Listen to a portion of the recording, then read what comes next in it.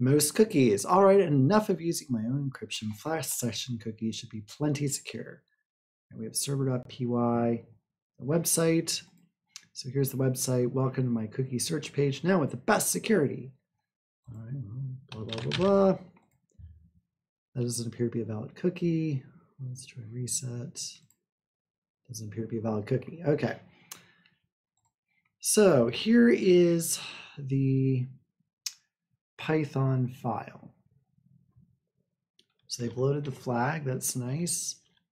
Cookie names, they have a bunch of them. And then the secret key is a random choice from this list. So we should be able to brute force the secret key on this list. It looks like they want a cookie that has very auth and blah, blah, blah, blah. If we're in display and we have very auth with the value of admin, they're going to respond with the flag. So if I go to display, right, so that's a cookie not very special, but if I have one that says very auth is admin, then it should be good to go.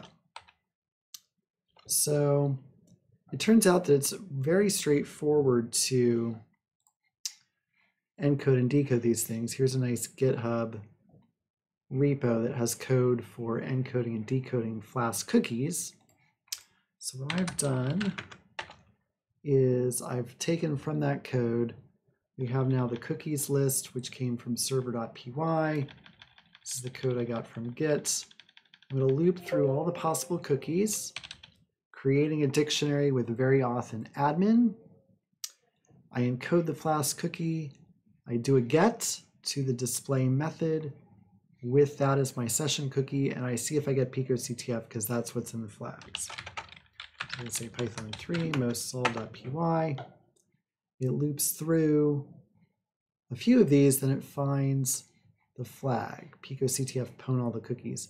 So again, the key thing here was that the session cookie, the key space was pretty small, right? And so I was able to brute force over the key space, pass the correct cookie to the display method until I got one that gave me back my flag. And so we can throw that in here, and away we go.